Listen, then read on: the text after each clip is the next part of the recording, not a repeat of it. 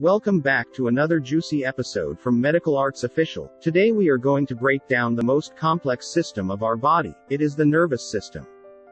Can we live without our nervous system? The nervous system is the center of operations to all of our body organs. Did you think the heart is what makes us alive? Well, think again. The nervous system is what makes the heart beats. All the daily activities, from working to practicing our hobbies and experiencing emotions, are all ruled and controlled by our nervous system. With all the complexity of this system, we can conclude three main functions. First is receiving information, analyzing this information, taking the proper reaction. The technical words for each step of the process are as follow. Sensory input. It can be internal, like pain or cramps, or external, like tickling and heat. Such stimuli will be encoded and transported to the central nervous system to analyze it. We call this process integration. The next step is the reaction. We call it motor output. The message will be delivered to the proper tissues in the muscles and skeletal system to carry the order, like the hand smashed that irritating mosquito. This phase can be voluntary or involuntary. The structure of the nervous system consists of two major divisions. The central nervous system. It is also made of two major parts. The brain. The brain itself is composed of two hemispheres and multiple regions. The other part of the central nervous system is the spinal cord. Only the portion of the spinal cord in red in the graphics belongs to the central nervous system. The other division is peripheral nervous system. It consists of 12 pairs of cranial nerves plus 31 pairs of spinal nerves. Those nerves serve two other subdivisions. The first subdivision is the somatic nervous system. The other subdivision is the autonomic nervous system. The latter is involuntary. It is composed of the sympathetic and parasympathetic nervous system. Each division and subdivision will be explained in detail in a separate crash course. Nerve cells are of two types: neurons and glial cells. Neurons are the functional unit of the nervous system. They do transmit the messages back and forth from sensory input into motor output. Each neuron is made of two main elements: a cell body, also called soma, and of processes. Processes are the extensions that branch off the cell body. If those processes bring impulses inside the cell, we call them dendrites. They are shorter extensions than axons. The other type of process is called the axon, which conducts impulses away from the cell.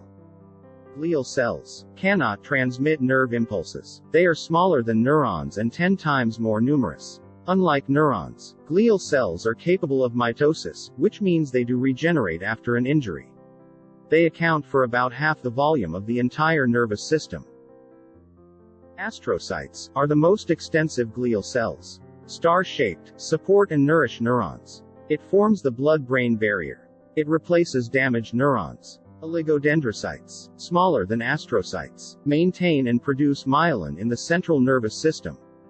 Microglial cells, the smallest percentage of glial cells. Spider-like shape, moves in response to infections and disposes of debris. Ependymal cells, contributes to the formation of the cerebrospinal fluids. It covers the lining of the central canal and assists in the function of the blood-brain barrier.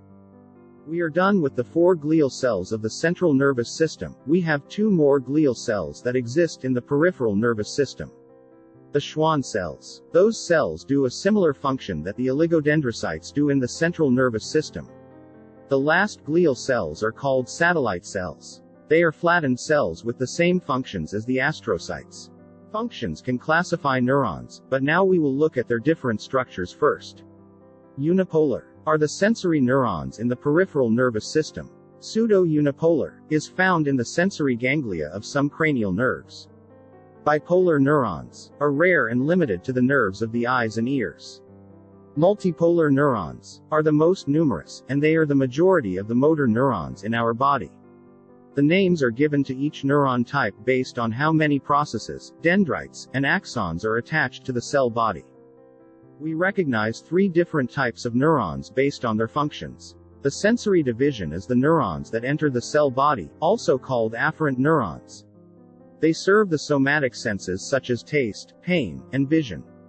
They make part also of the visceral sensory system. This includes detection of a fever or a stretch in the wall of organs.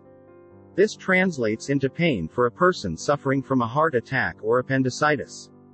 The second division of neurons is the motor, also called the efferent. The motor neurons serve both the somatic system, which is a voluntary action, and the visceral. The system is what controls our heartbeats and involuntary breathing. Finally, the interneurons is found in the neural pathway in the central nervous system. It facilitates communication between the sensory and motor neurons. Here are some facts about the nervous system before we close the curtains.